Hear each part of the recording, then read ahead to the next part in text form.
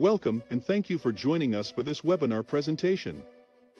We are the Cybersecurity and Information Systems Information Analysis Center, or CSIAC, one of 3 IAC domains in the DoD Information Analysis Centers operating under the Defense Technical Information Center, DTIC, within the Office of the Undersecretary of Defense for Research and Engineering.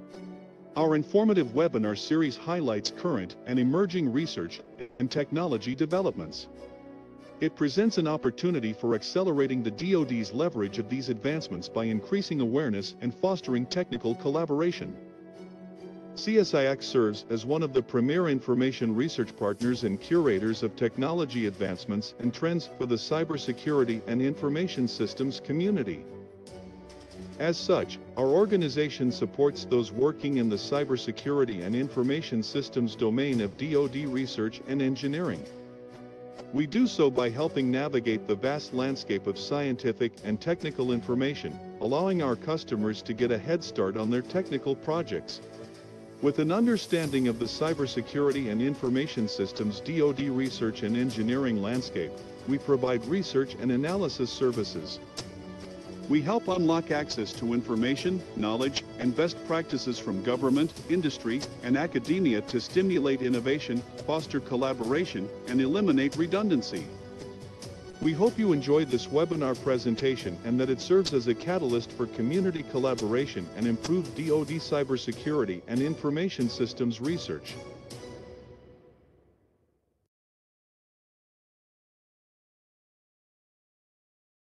All right. Well, good morning, good afternoon, good evening to everybody. Thank you for joining. My name is Brian Benish with CSIAC. I'm happy to have Rick with us here to be presenting today. Just a couple words of introduction before I go ahead and hand the mic over to Rick. The webinar, the way we're going to conduct it today is Rick's going to give his presentation, and instead of holding questions till the end, we're going to ask that if you have any questions you'd like to pose to him during the presentation, you do that in real time using the Q&A portion of the platform. So if you were in the WebEx platform, you should be able to find the Q&A section. You might have to click the ellipses or 3 dots maybe in the bottom of the screen, find Q&A, and you can get your question in the queue that way. If you really can't find it and you throw it into the chat, that's okay. Between Rick and myself, we'll monitor those and make sure your question is answered when it's posed. If you have any questions or any technical challenges along the way, rest assured we are recording this. We'll make that available after the fact for you to rewatch later if you do experience any issues. And for more information about CSIAC, as was covered in that little intro video, please check out the website, learn more about who we are, what we do, and how we can help.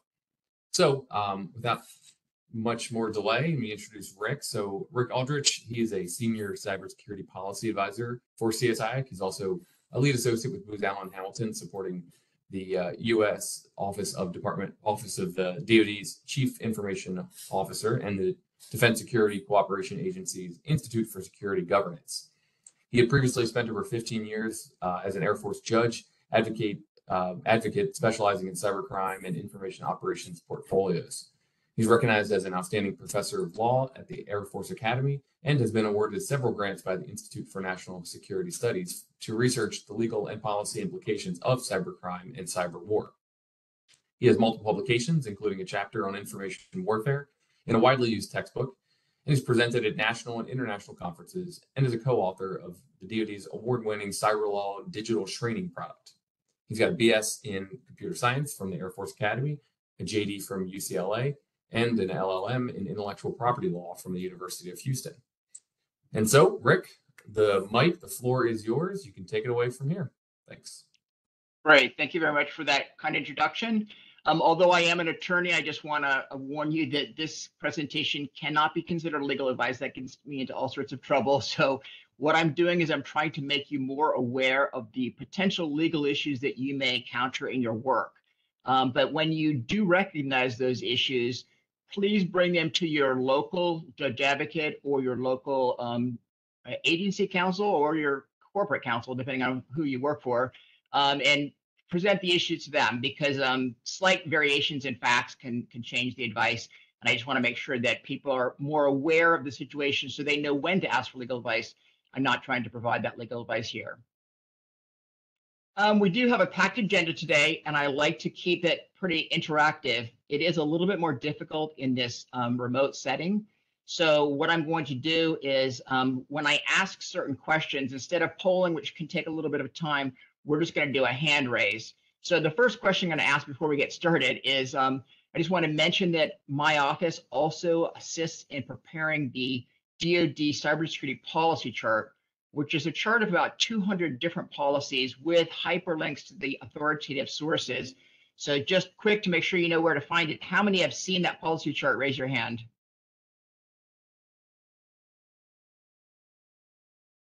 Okay. And I can't see any hand raises, so maybe it's hard to see them on this side. I don't know. Okay, very good. We'll assume that somebody's seeing them somewhere. Yeah, if you click the list of attendees, you can see them all. I'm seeing them all come through. Okay, very good. Okay. All good. Okay, that's how it's done. Okay, great. Thank you. Okay, so what we're going to do today is we're going to talk about some recent Supreme Court cases, important bills, new strategies, and significant recent cases. For those of you who have seen this, my presentations in the past, they do change regularly. So even if you've seen it in the past, this is going to be different today. Even my most recent presentation about 3 months ago, there have been 2 Supreme Court cases and an appellate court case decided since then, which have changed the presentation quite dramatically. So, and there's also even been some new bills that have been advanced as well. So all new material. So I hope everyone enjoys it. Let's get right into it. The first case I'd like to start with is 2 cases that came before the Supreme Court this term and were just recently decided in June. And they involved similar fact pattern for both cases. The facts were basically this. A woman who was on an exchange program was in Paris, and she ended up going to a nightclub. And while at that nightclub, there was an ISIS terrorist attack, and she ended up dying during the attack. Her relatives in the United States were obviously very distraught by this outcome, and so they sued both Twitter and Google. They sued Google on the basis of the fact that Google had YouTube videos that included some videos from ISIS terrorists, and they sued Twitter because Twitter had been used as kind of a training ground and a recruiting ground for ISIS terrorists. So the reason I just wanted to bring these to your attention is because these 2 cases combined were identified in the press as the cases that could change the internet forever, or the cases that could undermine the internet forever. And the reason for that is they both somewhat revolved around Section 230 of the Communications Decency Act. What that act said long ago, right at the time the internet was just kind of being stood up, is that service providers could not be held liable for the content of people who used their platform. This was very important standing up in the internet because obviously if they could have been held liable, then they would have had to have developed the internet in a much different way. They would have to be very circumspect about who was able to post on their platforms, who would they even allow to join their platforms, and then they may even have to like segregate it off to make sure that others couldn't see it so that they could minimize their liability.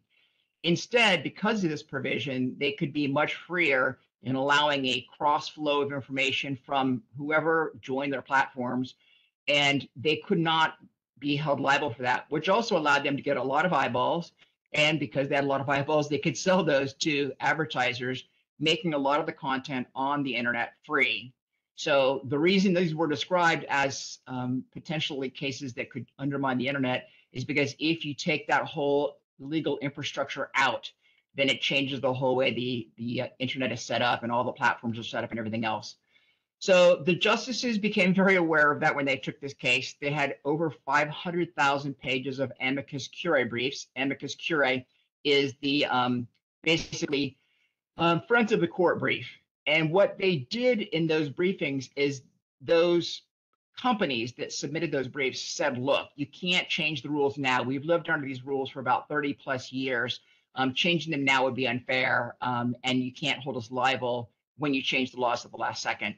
So the court was very cognizant of that. In fact, one of the justices actually said during the oral argument, she said, obviously, you're not looking at the 9 most prominent and most knowledgeable members about the internet. So we're going to be very careful in how we rule to make sure we don't, upset the apple cart here.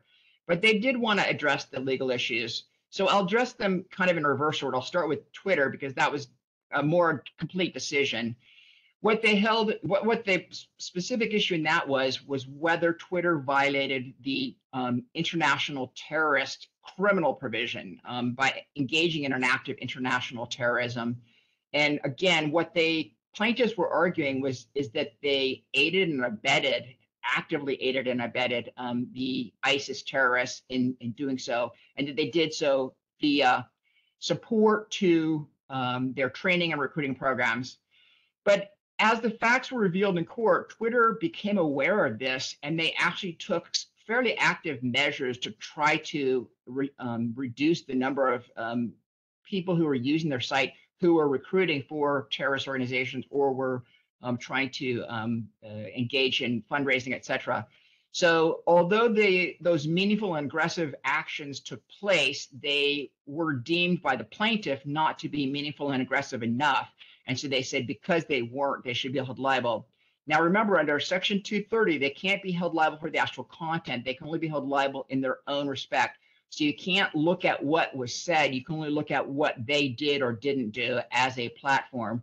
And in that respect, the court reversed a lower court ruling holding that the case could proceed against them because the court held the mere creation of a social media platform does not make them culpable. Yes, they were alerted by the government that these things were taking place. Yes, they did try to, reduce those numbers of instances.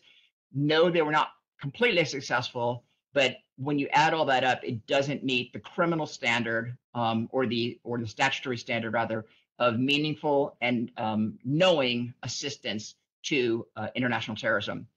So the other case, Gonzalez versus Google. In that case, it was more tightly linked to the actual Section 230 provision. And in this particular case, what the plaintiffs tried to argue is they said, we know we can't look at the actual content that the terrorists or the users provided, but we can look at what YouTube did. And what they claim YouTube did is that they would prioritize what videos you would see next.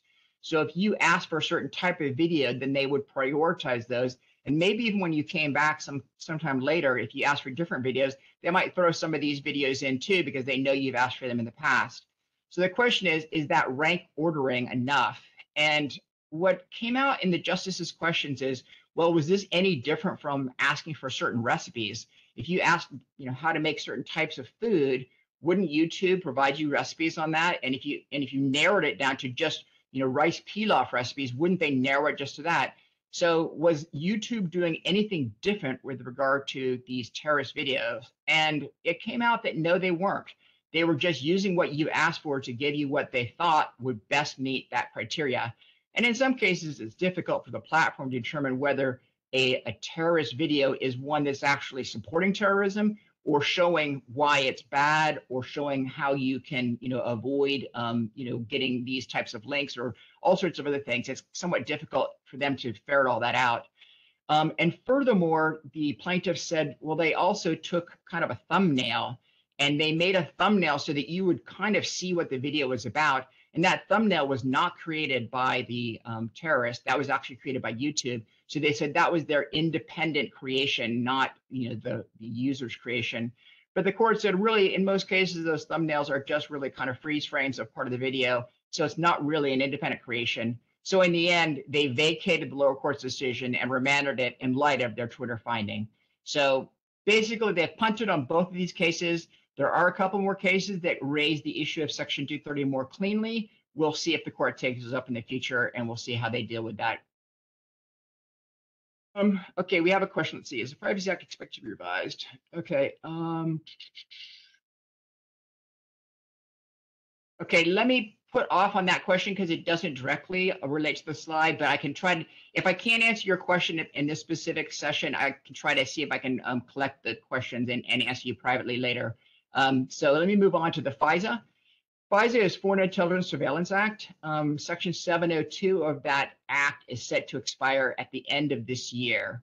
What Section 702 does is it provides a special exigent circumstances exception, meaning that the government doesn't actually have to seek a FISA warrant as long as they get the approval of both the Attorney General and the Director of National Intelligence, which is, very high level approval, not often given.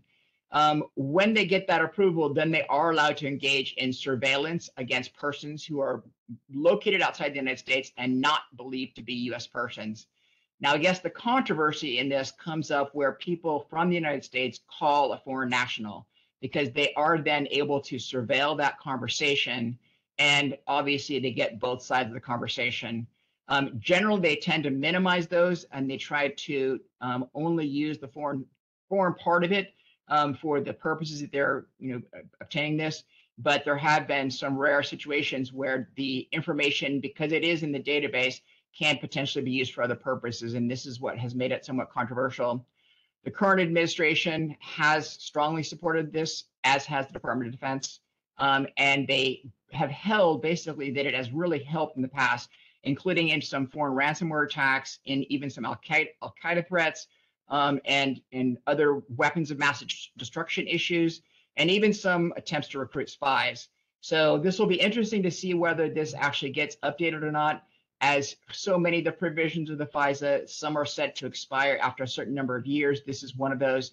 And anytime they come up for reauthorization, it does become a little bit of a quandary whether they will actually be approved again or in some modified form. We'll have to see on that. In the past, it usually has come down to the very last minute, and then they usually approve it. But there is a little bit more pushback this year than previously. How does FISA interact with GDPR from the EU? It's a very good question, because actually a case that I'm going to be addressing later in this series today will show how a recent FISA decision actually kind of hurt the United States interpretation and enforcement of GDPR. So yes, it does play into it directly. In fact, one of the revelations about the scope of FISA is actually what kind of prompted the EU to basically require more protections within the United States and undermine some of that free flow of data. And that's still in contest right now because of some recent cases that have invalidated some of the provisions under which the United States used to share data with the EU. So those are still a little bit up in the air. There is a prototype agreement the United States is prepared to move forward. But as I said, one of these Supreme Court cases came down around that same time, which may actually undermine that. The next thing I'd like to talk about is a bill that is being proposed for passage. It's called the Fourth Amendment is Not for Sale Act, also called FAMFSA. Obviously, the staffers who are working for this particular group of congressmen are not earning their pay. You're normally supposed to come up with an acronym that's easily pronounceable. FAMFSA is not really that well pronounceable. So in any event, it was introduced in the last Congress, and basically it just recently got reintroduced, and it seems to be making some big headway.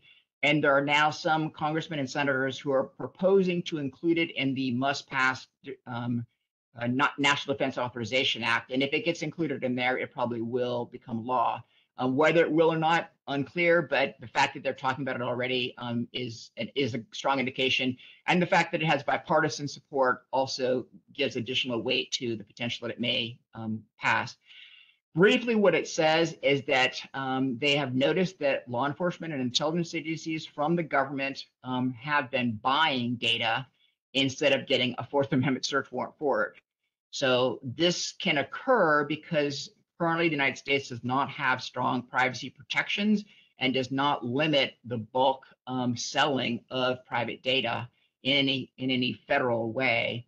And so what that results in is these bulk data providers who are selling a lot of information that is very valuable to advertisers, but also in some cases, if the government doesn't believe that they could easily get a Fourth Amendment search warrant for the data, they can just buy it. So what this has kind of caused concern about is that obviously we don't want constitutional protections to be easily circumvented by just purchasing the data.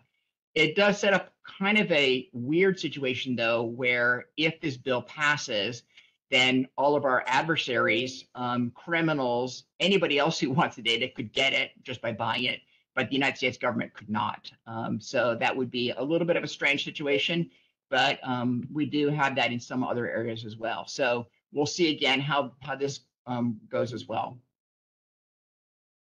Okay, and then the national cybersecurity strategy, I don't really have a whole lot of time to get into that today. I will just say that it shifted the focus more from cyber, which is a much broader concept, down to cybersecurity.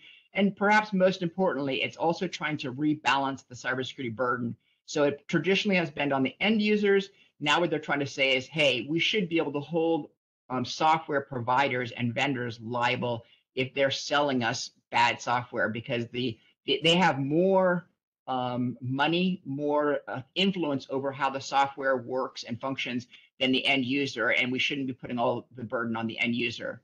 I should say also the National Cybersecurity Strategy Implementation Plan was just issued just days ago, so that will provide specific measures and metrics to determine how well we're implementing this, and I encourage you to download that from the web because it has a very important role. It also does mention the DoD cyber strategy. DoD did not narrow theirs. Theirs is still a broad cyber strategy, and that's also downloadable from the web. Both of those documents are also available on our DoD cybersecurity policy chart. Okay, now I'd like to get into some actual cases where I kind of make it a little bit more interactive. What I'm going to get into first are some reverse warrant cases. A reverse warrant kind of turns the table. Normally in a warrant, you believe you know who the criminal is, or you believe you know where the evidence is, and so you describe with particularity where it's likely to be found, and a judge determines whether you've met the probable cause standard and you get it. In a reverse warrant, you're basically saying, I don't know where it is and I don't know who did it, but if you give me a bunch of data that has been otherwise collected in certain types of ways, I might be able to narrow down the scope of who might have done it, and that might help me identify them. So these are somewhat controversial, but there's been some recent cases that I think should be helpful. Then we're going to do a little bit with privacy, biometrics, some evidence preservation, and on. I will say I have way more cases than I can deal with in this 1 hour block. So don't despair. I will make the slides available right after this presentation, and you can review them at your leisure. I would rather go through them, sufficiently so that I can actually and kind of address this. Okay, it looks like we have another question. How is bad software defined? Is fit for purpose defined? Okay, yeah, this is a tricky situation, but I think in some cases where the software specifically has backdoors that reasonable people believe should not have been left in the software and create avenues for adversaries to exploit, I think in some of those cases they could define that as defective software. Whether it's fit for purpose, some states have different ways that they define that as well, and that may raise different issues. But both of those are not firmly established yet. And, with regard to some of the issues that Microsoft itself has recently faced, where one of their signing tokens was stolen, and that allowed some adversaries to pose or pose some of their software as signed by Microsoft, and some other issues. There have been some calls within Congress to hold them liable under these particular provisions. Obviously, Microsoft is pushing back hard, and I've just given them as one example. There have been similar cases with other major vendors. So these are going to be hard fought. The vendors don't want to be held liable, obviously, but I think the more we can push against them and make sure that they take reasonable precautions. There's no way we can make the software perfect. We understand that, but reasonable precautions that probably will go a lot further towards limiting the amount of liability that those vendors will have to face. Okay, so first case, United States versus Rhine. This does revolve around the January 6th riots. So as everyone certainly knows, on January 6th, a couple of years ago, there was a riot at the Capitol in which thousands of people descended upon the Capitol, creating a very dangerous situation for the Capitol Police, causing quite a bit of damage at the Capitol, etc. But because there were so many people, and it was not, a lot of witnesses who came forward with regard to who those people were, it was difficult for the law enforcement personnel to immediately determine how to start prosecuting these people. So what they did is they served a geofence warrant on Google. Now, almost all geofence warrants are served on Google. A geofence warrant is a warrant that basically says, I want to know all people who were within a certain defined area.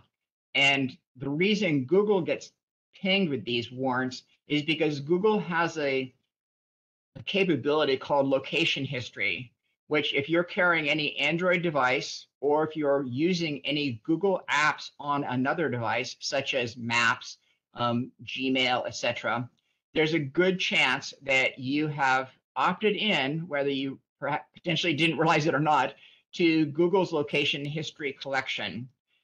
You can opt out. You can go to Google and say, I want out. You can even say, I want my prior history to be removed.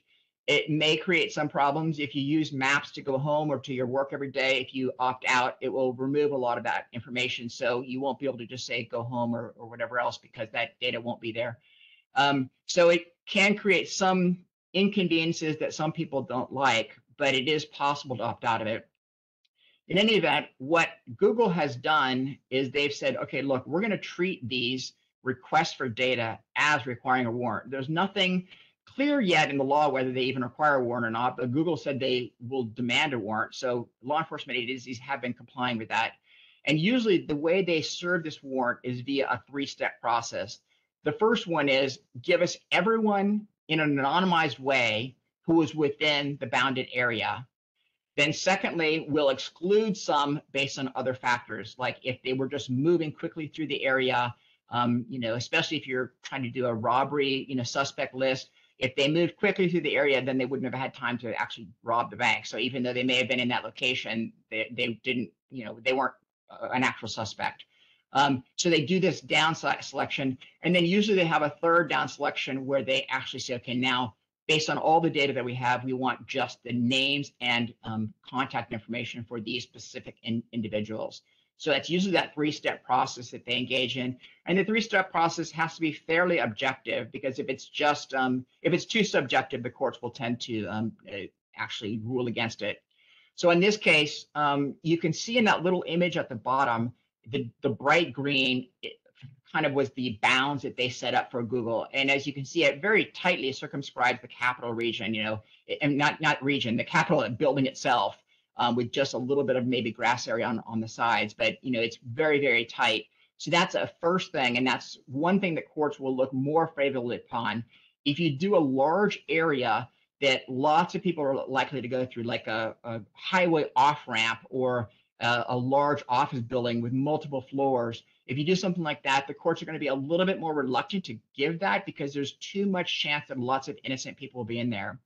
So after they got about 5,700 accounts that way, then they said, okay, we want to exclude people who either came right before then and left right after that, or just passed through. And I believe they also had a list of people who worked in the Capitol. And so all those people were removed as well. So once they got down to all that, they got down to about 1,498. At that point, Google said, oh yeah, by the way, we just thought you would want to know, there were 70 people that asked that their location history for January 6th be deleted. Did you want them as well? And so the law enforcement agency said, yes, of course, please throw those in.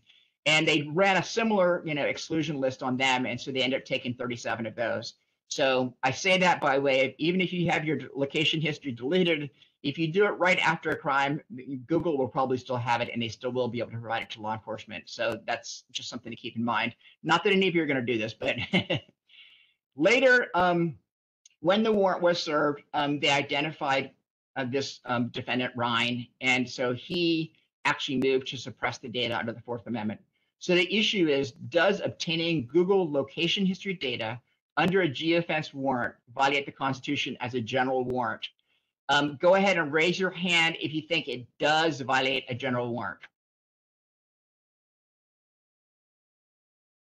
Okay, and I should say a general warrant is a warrant where the government just comes in and says, I have the right to get this and just give it to me, and they don't have to provide any real rationale. Whereas a traditional warrant, you say, I think I know who did it, or I think, I have probable cause to believe I'm going to find useful data or useful evidence at this location. Okay, lower your hands. And now those who think it is not a general warrant, raise your hands. Okay. So we have a pretty good split. And so basically what the court held in this case is no. It did not constitute a general warrant. It was not a violation of the Constitution because they met the particularized probable cause standard. So the United States actually made two arguments. They said, first, you have no reasonable expectation of privacy in your location history in the Capitol at that time because it's a public building and they were engaged in a very, this was when they were actually doing the validation of the electors. So they were saying you had no reasonable expectation of privacy in there. The court actually declined to rule on that issue because they actually ruled on this, on the U.S. government's second holding, and that is that the warrant satisfied the Fourth Amendment. And they said that it did satisfy it because they went through this three-step process where they did kind of ferret out any of the accounts that they did not believe were likely to be suspect in this case. So the defendant replied that it was overbreadth, that Google searched millions of innocent records, which is true. In fact, it's probably closer to billions because they usually have to go through their whole location history database, which includes just basically tons of people's location history everywhere. And they have to narrow it down just to the ones in this particular area. So they do go through millions, if not billions, of innocent records. But the court held that's not really, significant because, one, the Fourth Amendment only prohibits Fourth Amendment protected conduct, which is against the government. So the government didn't actually conduct this search. It was Google. And furthermore, Google didn't actually have people looking at all these records. Google just had a machine pull them out for them. So it's not like all these innocent people had their privacy, revealed to anyone at that time. In fact, most of the millions, billions of people would never even have made through the first, sift. So they would not have ever had anything exposed except to the Google internal database processes. Then they said Google shouldn't have provided the records prior to deletion. That was a little bit more questionable, but the court held that no, that was fine. And then the control lists, they said were a violation, but actually the court noted that the control lists were actually minimizing the de-anonymization. So the control list actually helped rather than hurt the case. They actually helped because it further removed people who should not be part of the suspect list. So the takeaway on this is that geofence warrant law is still pretty scarce. It has gone both ways, but generally when there's a three-step approach, as in this case, and where there's objective criteria and where the geofence is narrowly drawn, it will generally be upheld. Any questions on that? I don't see any in the, let me just make sure. Okay. Oh, I see a follow-up to the other one. If backdoor is defined in the spec, does that mean it works as intended? Yeah, that's always going to be the tricky part, and this goes back to the previous slide. But if software is defined in a way, some people are going to try to claim, well, we specifically defined it that way, and that's how you get it. And I think there's also going to be the risk that when vendors sell the software, they're going to say, you take this knowing it may have defects and you accept them and you agree not to sue us and everything else. So they're going to have to work around all those issues because those are potential issues. But I don't see any questions on this case, so let's move along. The next one is the keyword warrants. And this is Colorado versus Seymour. This is a sad case in which some arsonists set fire to a house in Colorado. They killed a Senegalese family of 5 that ranged in age from 2 months, a 2-month-old baby, to a 29-year-old. The police had no leads whatsoever. They had no clue why someone would have targeted this family and why they would have burned their house down. So they employed a variety of techniques, including cell site simulators, also called stingrays. These are devices that law enforcement sometimes will set up in particular areas. It acts like it's a cell tower, and basically your phone will connect to it because it's the closest one. And it allows law enforcement to see who you are and what you're connecting to and things like that. So they tried those. They tried tower dumps. Tower dumps are where you take every cell phone that connects to a particular tower to try to figure out where people might have been at certain times based on whether, which towers they were pinging off of. Geofence warrants, we just went through that. And they also purchased data from data brokers, which we addressed in the FANSPA Act. So they tried pretty much everything. But the last thing they tried is this keyword search warrant. So what they did is they asked Google for the IP addresses of anyone who searched for this house address within 15 days prior to it being burned. And they got back, quite a few pings, but not that many. And several of them were for this address in other states. So they immediately threw those out. So when they actually got down to the ones who searched for this specific address in Colorado within this 15-day period, it actually identified 3 people: Seymour, who's the defendant in this case, and 2 other teens. After they ended up doing a lot of research, they found out that the reason they had burned this house is because one of them lost their phone. They did a Find My Phone on their phone, and apparently they thought that the phone was identifying their house as the site where the phone was currently. It turns out they had misread the map, and so that was actually not the house where the stolen phone was, but they burned it down because they did not realize that. So very, very sad. In any event, now they're facing criminal charges. The question came up, does obtaining IP addresses associated with keyword searches that you put into your browser in a web search, does that violate the Fourth Amendment as a general warrant, or in this case, or its Colorado equivalent? So again, how many people think it does violate the general warrant? Raise your hand. Okay. Very good. Okay, you can put your hands down now. And then how many think it does not violate the general warrant? Okay. It looks like a lot more think it does not, but we still have a pretty good mix. So basically, here the court held no, it does not. They said the warrant was specific and procedurally sound, and it was supported. Now, again, what they're claiming in this case is that, well, yeah, but they had to go through billions of Google's records. Think of all the searches that are submitted to Google every day, and they had to go through all those to figure out who might have put these specific keywords in within a 15-day period of time. So the court again said, though, searching through all these things is not a Fourth Amendment issue because it's not the government that's doing the search. It's Google. Google's a private party. They're not bound by the Fourth Amendment. And secondly, it's all being done by machines. So it's not like people are actually seeing these records. The only ones that are actually being seen are the ones that come out of the search, which is a very small number. The complicating issue in this particular case, though, was another case in Colorado, and it's somewhat specific to Colorado. So I'll go through it kind of fast because it's not going to apply in many other states, but it's this Tattered Cover case. Tattered Cover is a very famous bookstore in Denver, and they were asked in one case to provide the names of anyone who bought books on drug making, because police found a meth lab with drug making books that had been mailed to the suspect from Tattered Cover.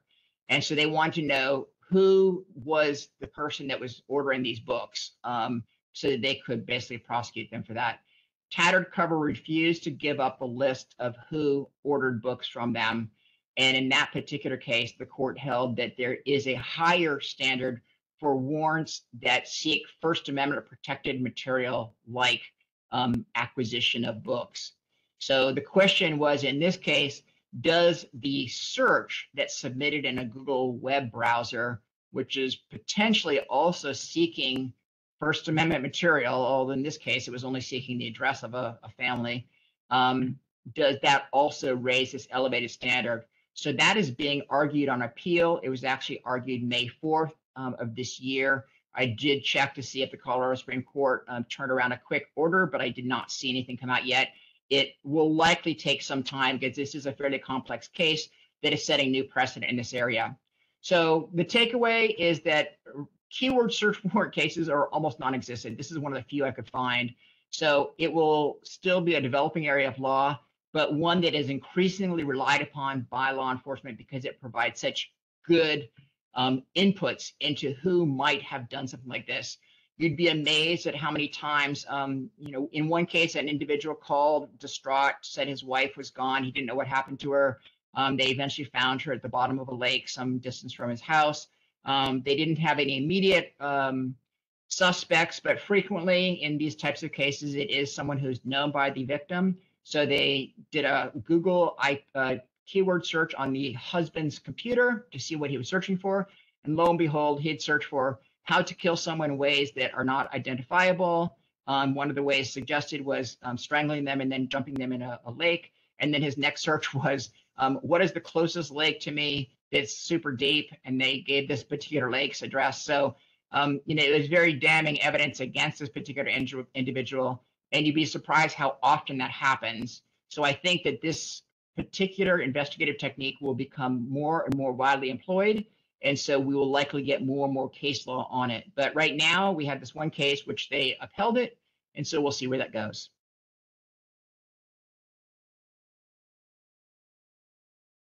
The next case deals with something that you might deal with if you are in any type of system provider role or system administrator role. And so I thought it might be interesting, especially if you work within the government. In this particular case, the Taylor County Sheriff's Organization was contacted by a TV show called Cold Justice, and they were asked if they would share a cold murder case, and they did. We'll call that murder case 1. And apparently it was very successful. And so the network called back to the department, the sheriff's department, and asked if they could obtain additional murder cases. And Detective Bowers happened to answer the phone, and he personally agreed that they could, even though he did not clear this with the Taylor County Sheriff's Department. And so he sent them 2 more murder cases via a personal Dropbox account. But he had established this personal Dropbox account using his county email address. So when Taylor County found out about this, they contacted Dropbox and said, we want to find out what Detective Bauer sent and what he said in his Dropbox account regarding these cases. So please give us all the contents of his Dropbox account. And Dropbox said, no, it's not your account, it's his account. You have to get his permission, or you have to get him to consent to it. Instead, what they did is they said, well, if he used a county email address, why don't we just try to access his account?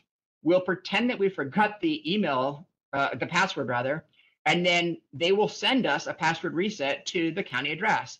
And because we work for the county and we have authority over county email addresses, we'll just reset the password, then we'll go in and we'll get all the data. So they did that. And after they got all the data, they used that to prosecute him for this particular situation.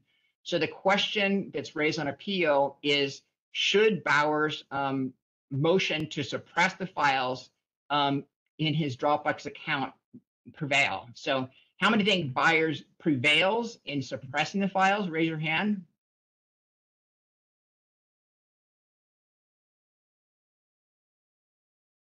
Okay. And go ahead and lower your hands now.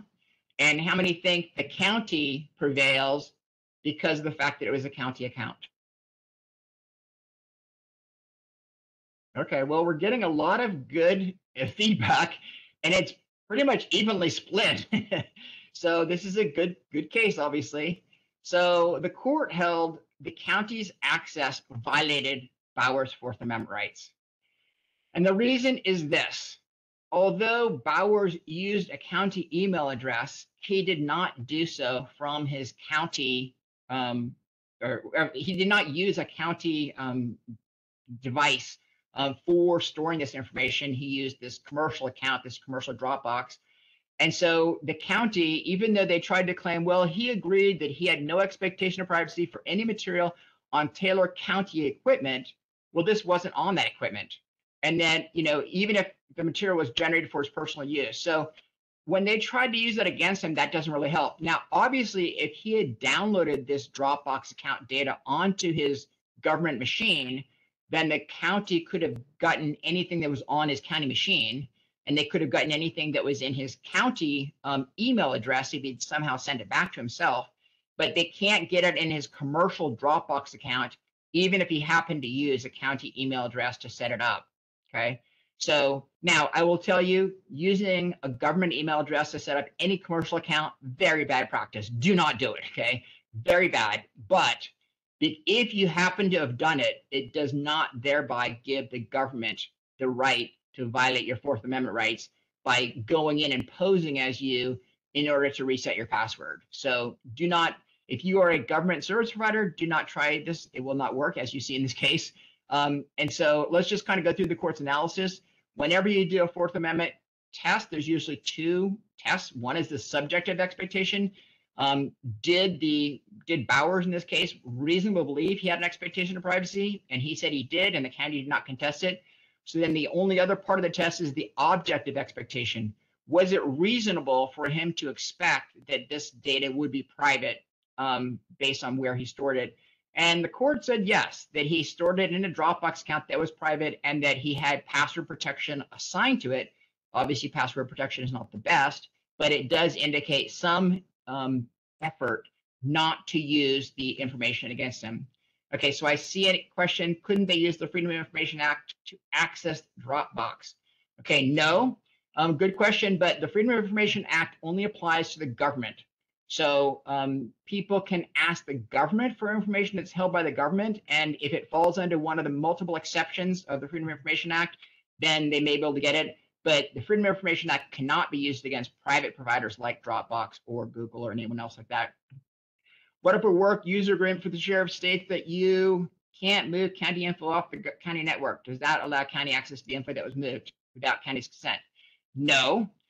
He can certainly be prosecuted still for moving the county information off the network, but that doesn't give them the right to access it just because he did. Let's suppose, instead of putting it in a Dropbox, let's just suppose he physically carried the data out to his home. Do you think that the county should be able to just come out to his home and start looking through his home for this data because they say, well, you illegally removed it? No, they would have to get a search warrant. And that's what the court is saying here.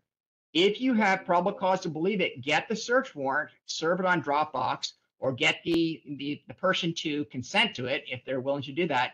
But don't just go through the back door as they did in this case by resetting the password using his county email address to do that.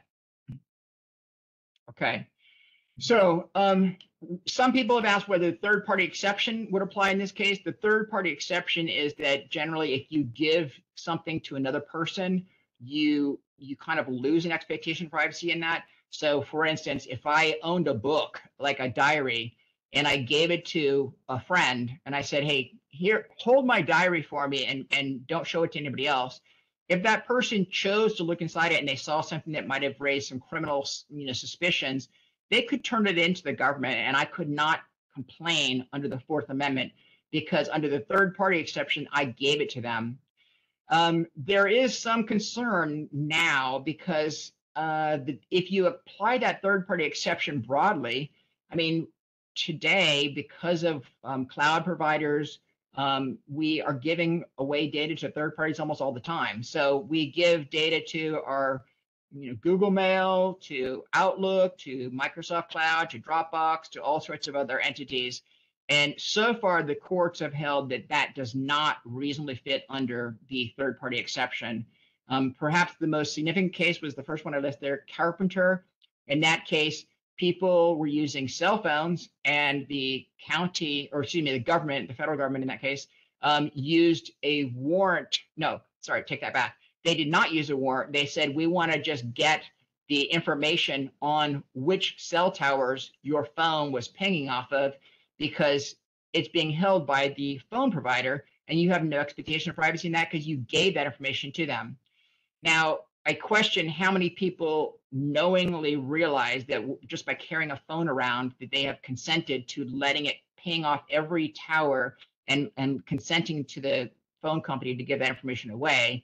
But even if they did, what the court held is that it's not reasonable in our modern society because people carry cell phones all around with them all the time, and they can't be expected to turn those off constantly so that they don't have to reveal their location all the time. And it would make it too easy for government to find out where you had been in all situations because they could just always go back to the government, and excuse me, to the phone company and ask for that data. So the court in that case held it's not that the government can't get it, they just have to use a warrant to get it. They can't rely on the third-party exception. And that's what courts are increasingly doing. As the technology improves, the courts are trying to reassess the balance to make sure that we still have some privacy protection under the Fourth Amendment that's somewhat similar to the way we used to have it before all this technology was entered into our lives and started kind of eating it away. What happens in the future if AI tool detects that information belonging to a government is being stored in a public storage? Can county access that info in Dropbox to inform the owner? Okay. I mean, I guess it depends.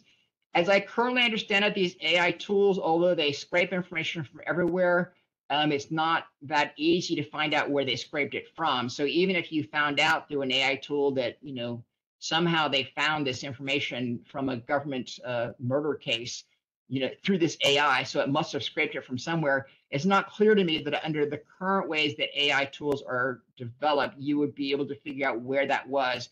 And even if you did, even if somehow you were able to find out that they'd scraped Dropbox, which would be very surprising, it seems to me, based on the holding of this court, that you would still have to get a search warrant against Dropbox to get it, because that still doesn't, just because you know where it probably is, that just may help you draft your search warrant better. It doesn't give you the right to just go in through the back door and change the password. Okay, here's the case that someone asked about earlier, and that is, how does FISA impact the GDPR? So in this particular case, FBI versus Fazaga, the FBI used a confidential informant for about 14 months to basically infiltrate the Islamic Center of Irvine, California. And he went in wearing and planting recording devices to determine if there was any violent activity being planned. He even suggested some violent actions himself. When he started making these suggestions, the Islamic Center of Irvine actually kicked him out of their center.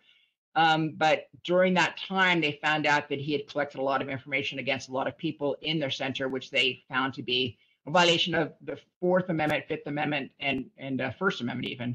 So they actually sued the government, the FBI, claiming that doing this was a violation of all these particular provisions. They're suing in a civil case for damages and for an injunction, I believe, so that the FBI could not do this in the future. In this case, the United States Attorney General asserted the state secrets privilege. The state secret privilege says that if in a civil case, the evidence that is being sought by the plaintiff would reveal state secrets that are too sensitive to be known publicly, that the United States attorney can just assert that, and then the judge has to decide what happens to the case if that evidence is kept out. In this case, the district court judge determined if that evidence is kept out, then all the claims would have to be dismissed because the plaintiff would no longer be able to prove their claims. The Ninth Circuit reversed it, saying no, the class action can proceed. Then the FBI appealed to the Supreme Court. So the question is, does the FISA, this particular section of FISA, the Foreign Intelligence Surveillance Act, does that displace the state secrets privilege? FISA actually determined under what circumstances the foreign intelligence agencies can seek warrants. Did that displace the state secrets privilege by resolving those issues? How many think that FISA did displace the state secrets privilege? Raise your hand. Okay, and how many think, okay, go ahead and lower your hands.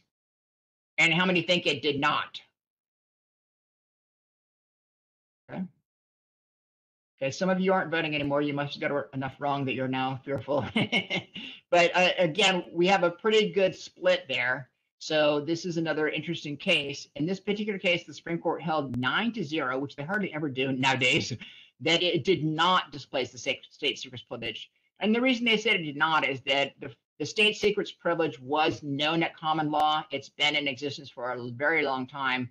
But it was not even mentioned in any respect in the Foreign Intelligence Surveillance Act. And generally, if you're not going to even mention it, then there's some kind of presumption that it probably doesn't affect it. Because if you meant to affect it, you probably should have specifically mentioned it. So now the reason this hurts the U.S. agreement to share data with the EU under the GDPR is that Privacy Shield 2 and some of the earlier variations tried to claim that EU citizens could, basically assert their rights if they believed their private information was being misused. But the Supreme Court's decision in this case says that even if you could prove that, you may be barred if the United States asserts the state secrets privilege. So this kind of undermines things for the United States going forward. We'll have to see how this goes. As I said, there is an agreement in principle for a follow-on agreement between the EU and the US. It was announced right around the same time that this decision came out, so it's not clear that it took into account this decision. So we'll have to see how that goes. I see a rough road ahead for the EU and the US in coming up with a new agreement that meets all parties. Now, I should say in passing that this is a tricky one because the GDPR does not actually apply to intelligence units within the EU. So they're kind of holding the United States to a much higher standard, but that's a tricky situation that we can't seem to get around right now. The last case I'll bring up is this particular case. I think it's kind of a fun one. A particular individual said that he found about 20 child porn images on a tablet that someone had loaned to him. The agents went out and arrested the individual who owned the tablet, and they realized that it was locked. So what they did is they basically said they got his phone, and they basically put the phone up to his face and said, "Is this your phone?" And because he had facial ID on, it opened the phone, and they were then able to get into the phone contents. So the question is, did this warrantless, non-consensual use of his biometric information by flashing the phone in front of his face violate the Fourth or Fifth Amendment? And if so, does it justify the suppression of the tablets? So how many think this warrantless search, which is basically putting the phone in front of his face to open it, how many do you think that's a violation of the Fourth Amendment or the Fifth Amendment? Raise your hand. Okay, lots of people for that one. Okay, lower your hands. And how many think it does not? Okay, smaller number. Now, if it does, okay, you can lower hands. If it does violate his Fourth Amendment, does that justify the suppression of the data on the tablet? How many think it does? Okay, lower hands. And how many think it does not? Okay. Also a big split here. So just real quickly, the court held that it was testimonial. I think this is an outlier. I don't think that many courts would do this. Generally, your facial identification, your fingerprints, etc., are considered to be things that you don't have an expectation of privacy in because you expose them to the public all the time. Nevertheless, the court did hold that it was, but they also held that unlocking the phone, even though it equated to testimony, it did not impact directly the contents of the tablet, which is a different device. Now, I don't know whether they used the data in the phone to open up the tablet or not. That might have been a fruit of the poisonous tree issue, but it doesn't appear that that was an issue in this particular case. Now, I will say, what would we do if instead of flashing the phone in front of your face, they instead, you're kind of a well-known person, they just pulled an image from you, or they just pulled your image off of Facebook or LinkedIn or something like that and use that. True, iPhones now require 3D image, but it's not that hard with AI and other tools now to convert a 2D image into a 3D image. If they did that, would that also be a Fourth Amendment violation just because they took your face from a public website and made it into something that could open your phone? Lots of questions here. We unfortunately don't have time to answer them all, so I'm going to have to end it here, but thank you very much for your participation, and the slides will be available after this presentation. Back to you.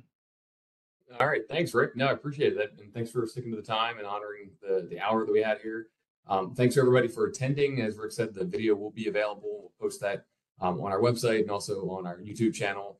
And if there are any follow-up questions for Rick or for CSIAC that we can help answer, I would encourage you to take advantage of the technical inquiry service that we have with CSIAC, where we will answer any technical questions you might have in support of your government-related efforts. So again, thank you all, and appreciate your time. Have a great rest of your day. Thanks, Rick. Thank you.